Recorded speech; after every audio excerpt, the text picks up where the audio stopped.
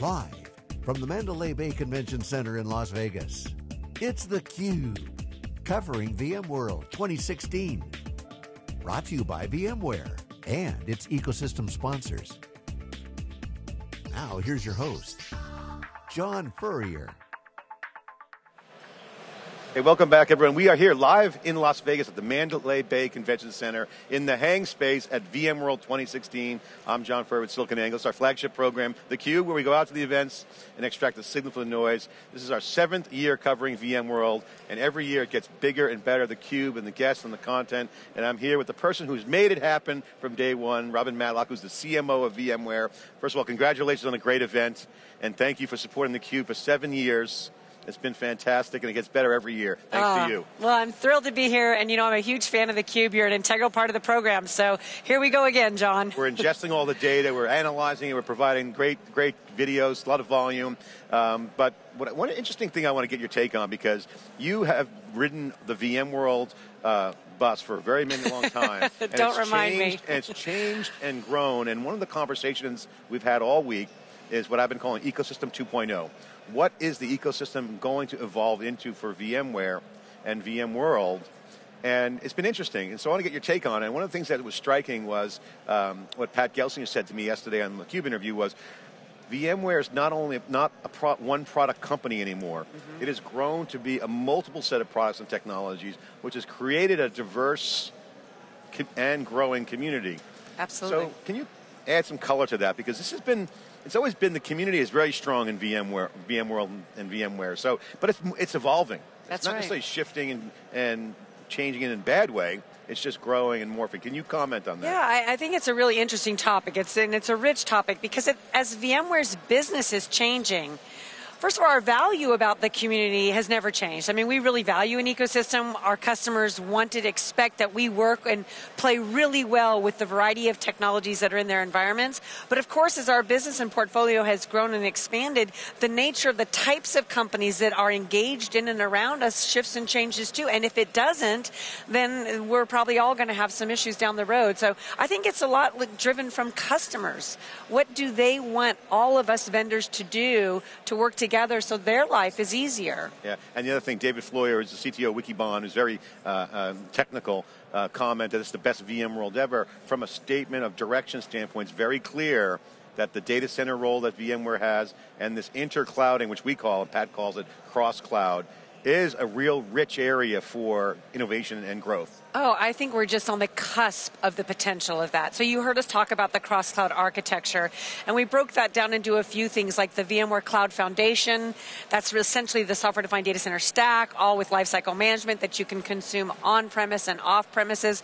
The IBM partnership, the opportunity for the vCloud Air Network partners. I mean, there's just so many. The CISOs are involved in this. There's just really, it's almost like a whole economy that can integrate into this broader, offering. Okay, so with all that in mind, how are you managing the logistics? Because, it's pretty obvious that VMworld is back in Vegas. Moscone is pretty much under construction for the next few years. You're going to be here for a couple more years? Yes, we're here for a couple more years. You're going to manage this growth in this community. How do you do that? What's the keys to that? I think first of all, it's about really making sure you're connecting with your customers and your partners, and it's about experiences, right? It's making sure that you're getting them the rich content. This is a technical conference, so we're going to be measured by, did we showcase and engage our audience with the right kind of technical information, give them hands-on access to the things that they want to learn and further their careers? And, I always use that. It's like we got to stay close to our customers. So any feedback that you've heard, positive areas to work on? What are your thoughts? And as you look back now, it's day 3, looking out over the past few days and weekend. I'd say one of the things I'm most proud of, and I am seeing it in the Twitter sphere, is the fact that we had a lot of customers do the talking. Customers do the showing. There were over 100 customers here this week on panels, in labs, in keynotes, on videos, all talking about their experiences. And this group of people, they want to hear from their colleagues and their peers. So I think customers really helped us this time tell our story and help people understand what does this mean for their business. So I think that was good. A lot of customers coming on today on theCUBE, so continue to watch if you're out there. I got to ask you the question, because one of the things every CUBE event, I always have my little puzzle pieces I want to try to figure out where the puzzle corners are. And I've been asking all the VMware executives kind of hidden question, but it's basically this. What does VMware stand for? And I've been getting a couple different answers, so you're obviously CMO, so you're going to be right on message. I want to get your thoughts on that.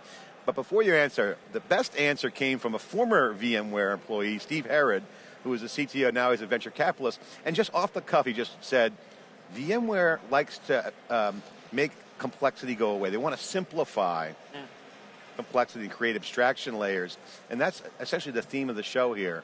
So is that, how do you guys talk about that? Because the customers want to see the direction of VMware. What is the official messaging?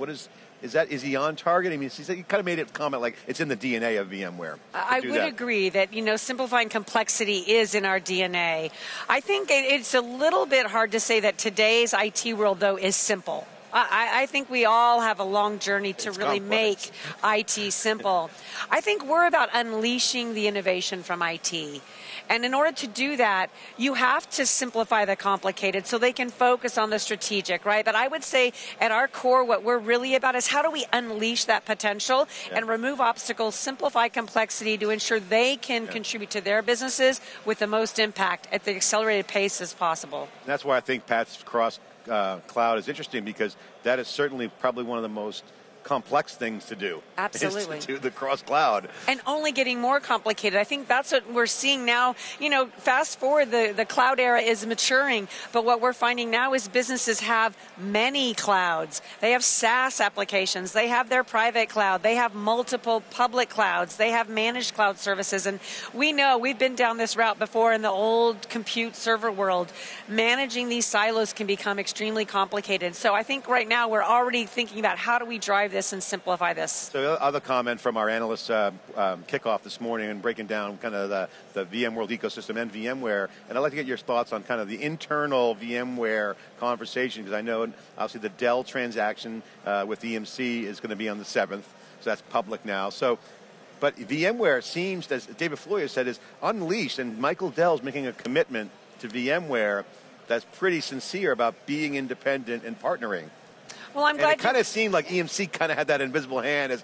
I didn't say this, David Floyer said this, but share some of the VMware, because this is in the DNA, is to be independent, right? You're right. It is definitely in our culture, and I think Michael has been extremely consistent. I've been with him in many meetings, both public, private, and he has never wavered from his commitment to support VMware's independence, to support our ecosystem, and to really open up opportunities for us to grow at our full potential. And we all have partnered with Dell for a decade, right? This is not new to us, and we have a great relationship with them regardless of this acquisition.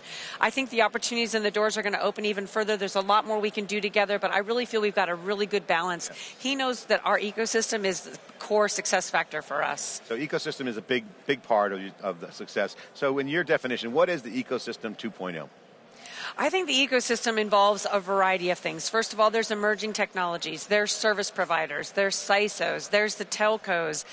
There's ISVs. There's the SaaS providers. There's the two-tier distribution, the channel partners, the people who touch the customers. There's the consultants. I mean, I think it's just all evolving with us kind of in one big tornado, I think it's all those things together. It's a lot of growth, and it's not a moving parts. No, and how about containers? That's a whole other dimension, right? Stu and I was saying the container buzz. I was talking to Jerry Chen last night, and it's like, last year was all about containers. Only one session, the cloud native session yesterday. They did talk about it, but it didn't dominate the show like it did last year. The cross cloud really kind of was great, and obviously the end user computing stuff seems really compelling. Yeah, I think things kind of ebb and flow. It depends what's really new, and so there's kind of different focuses each year. So give us the internal or marketing philosophy. Now that you have stuff clicking together now with the product side, you see the NSX with vSphere playing nicely. So a lot of stuff, vSAN is exploding.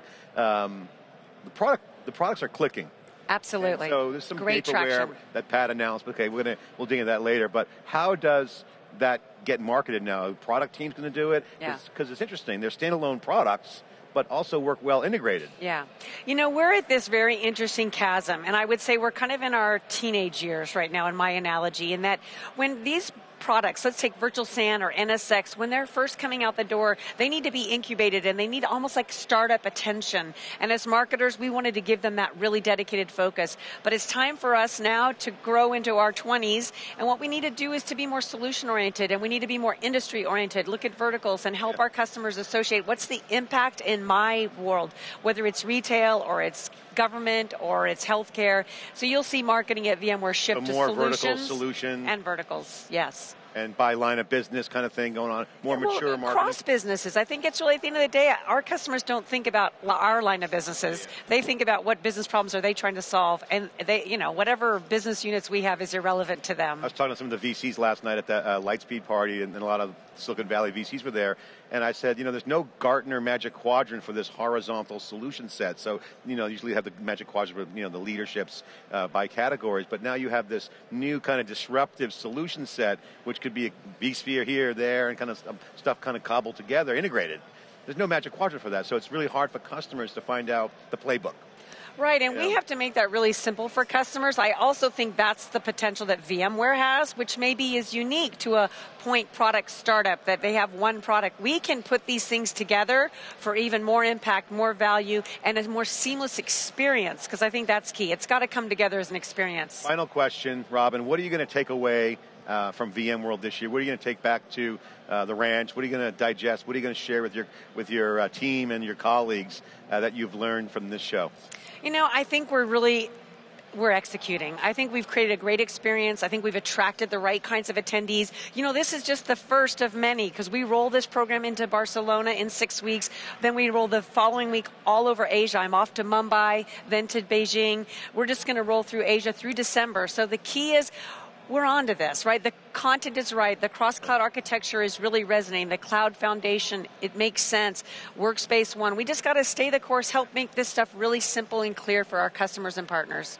That's great stuff. It does make a lot of sense, and it's got clarity, and you can see the 20-mile stare, the straight and narrow, and congratulations on a great VMworld. John, thank you so much. Appreciate it. Robin Matlock, CMO here inside theCUBE, live at the Hang Space in the Mandalay Bay Convention Center for VMworld 2016. You're watching theCUBE.